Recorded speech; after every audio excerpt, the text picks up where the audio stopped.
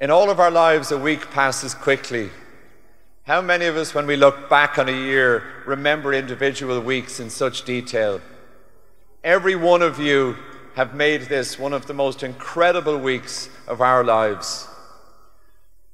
Some of you, when I'm walking around, I get hugely embarrassed when people say to me, "Oh, Niall, what you're doing is great," and even somebody said, "You're my hero."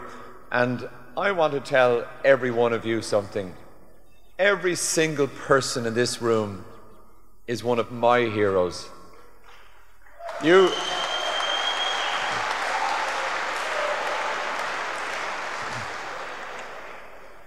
Forgetting about the rows over hurling or GAA, when I go to Cork at a fundraiser, I usually talk about some amazing person in Kerry that's inspired me. Or when I go to Mayo, I might talk about a great night in Sligo. Or in Belfast, about a great night in Louth.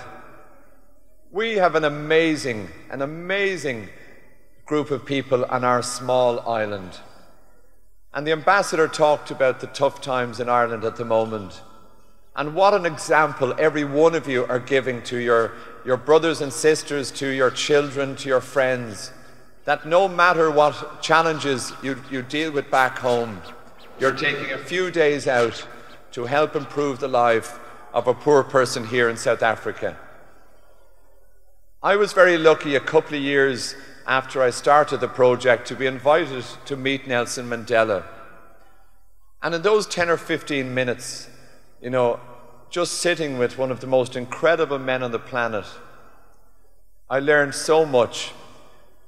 I looked up this evening one of the quotes he gave that probably summed up, so much about his ability to teach us what should be so simple, but maybe isn't. If I can read out, one of his great quotes was, "To be free is not merely to cast off one's chains, but to live in a way that respects and enhances the freedom of others." The freedom of others. One family who got a house today, said without understanding what it meant, the lady of the house said to me, "I'm finally free. I'm free of that shack and I'm never going back to it. And my life begins today."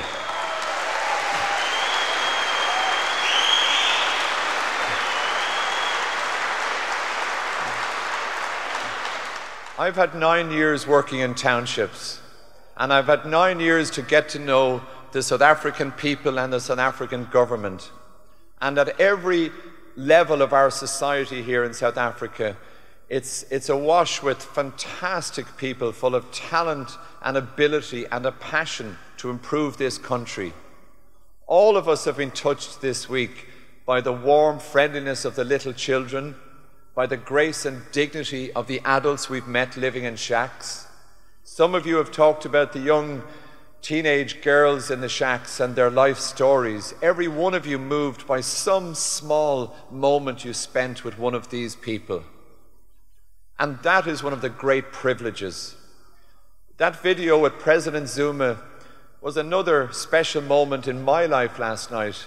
We sat in the State House here in Cape Town, and I was proud mostly because I listened to him talk about each of you with such respect and such admiration for our small island, 6,000 miles away. He used words like, "The Irish are just a unique and special people." And when you consider how much it must have meant to him that he probed and asked me when the next date was, so he could come and volunteer and be a part of it. That is the president of this great country, a man who now wants to take time out with us on our blitz as a mark of his respect.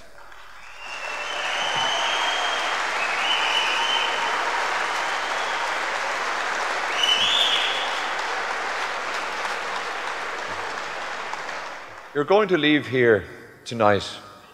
You're going to go home tomorrow. You're going to go home, particularly for people who've just finished the first week. You're going to go home a different person. You truly are a world citizen now. You're a maker of lives. You're a maker of dreams. Look at the lives that are left behind tonight.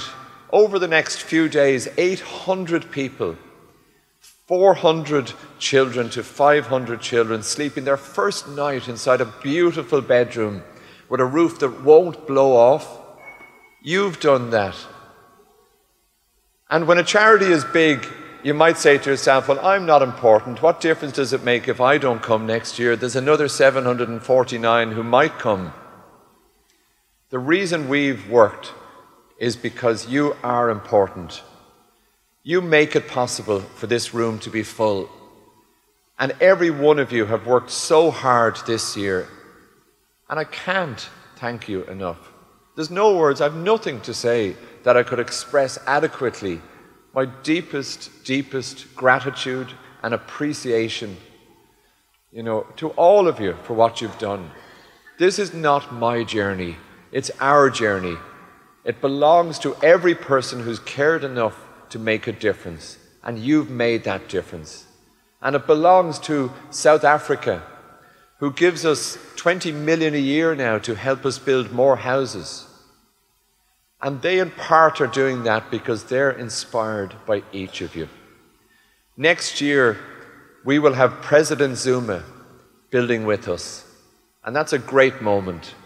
And I think anyway, if Fergus is in the room, the Irish Independent hopefully be covering that tomorrow. But even if they're not, it will be covered. So I hope some of you will return. And even if you don't come back, you will always have my eternal appreciation. Thank you.